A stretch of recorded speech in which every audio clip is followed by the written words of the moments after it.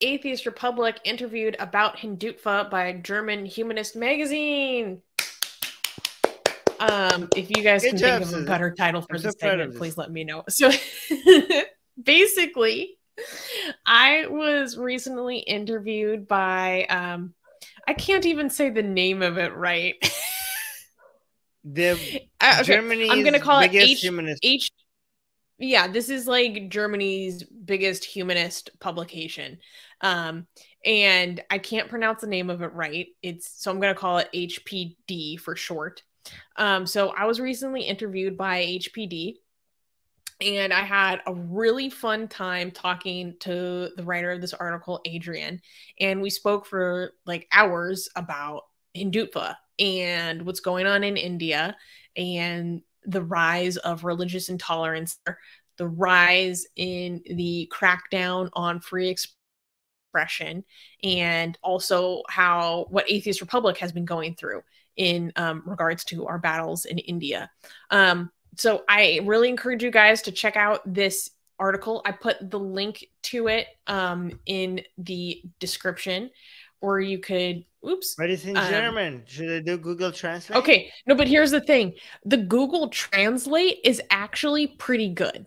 So when I did Google Translate into English, I don't know if what the translation is like in other languages, but when I translated the German to English, it was actually like pretty decent. You can get the meaning of what I was saying.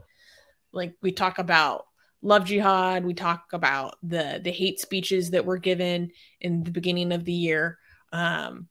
And yeah, it was a lot of fun.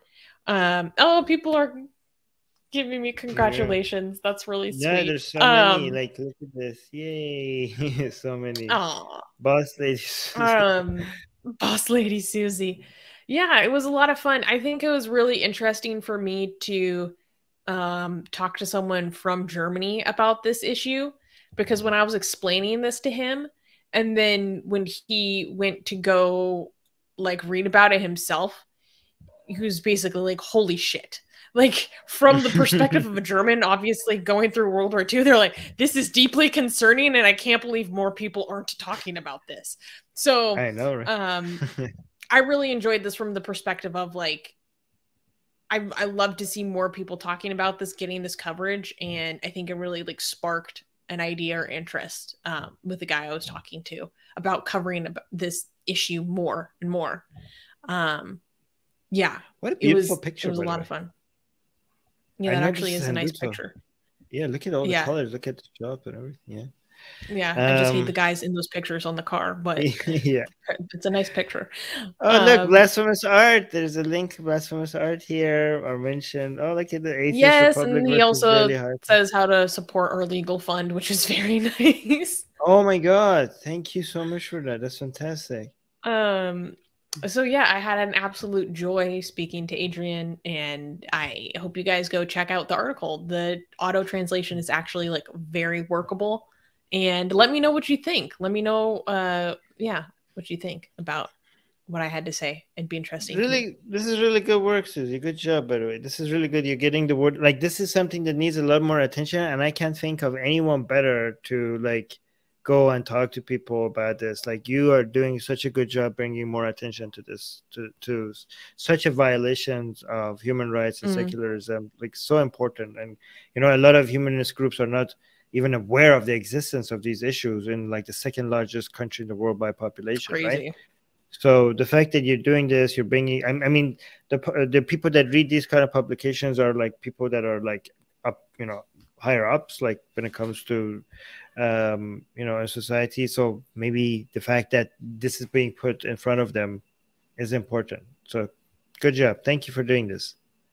Oh, well, of course. You know, it was really fun talking to him, because as I was speaking, like I was hearing myself, and it made me realize how much of this information I have just absorbed at this point.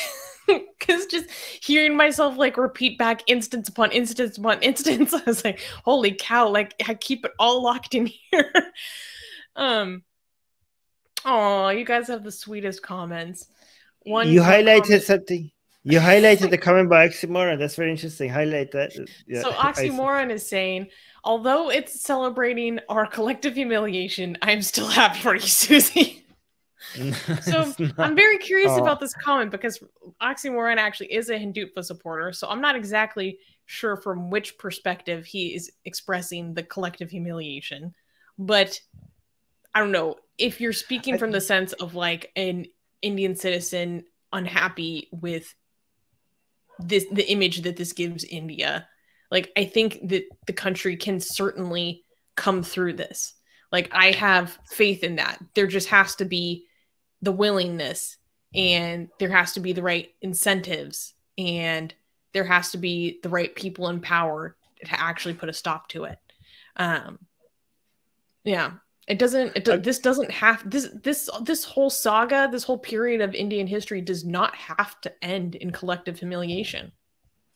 I mean, even if India goes to crap, like completely, which I don't think it will, because I'm very optimistic about India's future, I'm interested to see the different perspective that Oxymoron and Susanna have, okay, when it comes to how they feel about stories like this, okay? Because I think Oxymoron used to be, even though he still has a collectivist mindset, I think it's less than before. I think he is becoming more aware of looking at becoming more individualistic. I know he has still a far way to go, but like even today, for example, if you've noticed, like Oxymoron, just to make it more clear to you the way that we look at things, right? Like when we attack United States, United States politics or things that are happening bad, like you guys, Susanna never feels like anybody is attacking her, right? Like when we point out, like, like it doesn't even cross her mind that this is an attack on her, right? Like every time we have a story like, oh my God, this is a horrible thing in the United States, the last thing that on Susanna's mind is like, oh my God, people are like saying bad things about me, okay?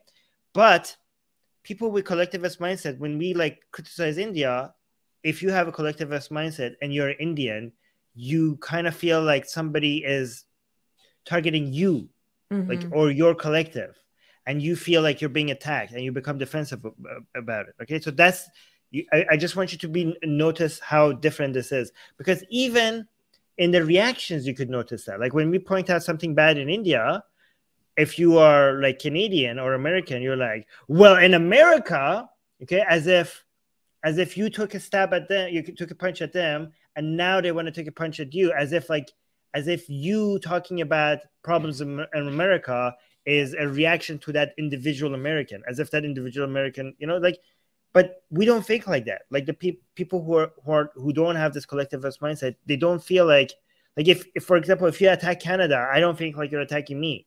Like, and I also spend a lot of time attacking problems in Iran, right? So as an Iranian, so this is not how we think.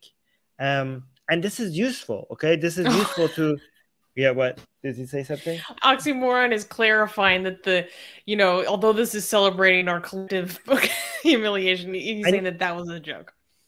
I know, okay, obviously it was a joke, but I'm pointing out is something that I'm noticing the entire, all the time. Like this is a reference to like earlier today, you know what I mean? Like, okay, so like something that I'm noticing you growing, the fact that you joke about these things, because you, Oxymoron, you were originally a lot more defensive about this. So I just want you to notice that. Like, Susie, have you not noticed that? Like he used to be more defensive about us talking about India. Oh my God, I've noticed a lot of growth. A lot of growth. It's been awesome. Like us, for example, I don't think, Oxymoron, correct me if I'm wrong, like you're saying, you're joking about this right now, okay? But you can, right now, you're saying you're happy for Susie. But a year ago, I think if you've seen us having a publication like this about India, which doesn't show India in a good light, do you agree that you probably wouldn't be joking about it? Like you wouldn't be receiving it as well as you're receiving it today? Like, do you not notice the difference? Because I think I've noticed a change. And if I'm right about this, if Oxymoron is able to now joke about it and even congratulate Susie about an article like this, and he wasn't able to do that like a year ago, to me, it suggests that collectivism, because sometimes I look at people with collectivist mindset and I think like I'm looking at a brick wall, like that you can't go through, right? Same. But But I don't know, if I see that oxymoron can change to go to the point of like seeing an article like this, not getting butthurt over it, and even joking about it, that means like, this is it's possible to go from a collectivist mindset to a more individualist mindset. And I think oxymoron sees very positive attitude, Armin. I like that. And I think oxymoron actually these days sees himself more closer to us, maybe even. You know what I mean? Like, which shows like we don't share any collectivist, any collective similarities with oxymoron, right? But I think he sees himself as part of this community, right? Like, I'm Iranian Canadian, Susanna is American, and she has like Scottish and Irish heritage. Oxymoron is a Hindutva Indian. So there's nothing that we share here that could be considered a collective, but all three of us are part of this community now called the Atheist Republic. So we don't have to have these similarities for us to be able to work with each other and be with each other and see ourselves as part of the work that we're doing here, right? So just noticing that, I think, is useful. Anyways, I like that. You like that? Atheist Republic needs your help. We've been the target of many legal attacks by Hindu nationalists ever since our founder, Armin Navabi, blasphemed against Hindu deities. We have retained legal counsel to help us defend our access to our community in India. We have started a fundraiser that will help us afford to tackle many legal issues, including judicial harassment and censorship. Whatever you can contribute will go a long ways in helping us in this fight. Link in the description below.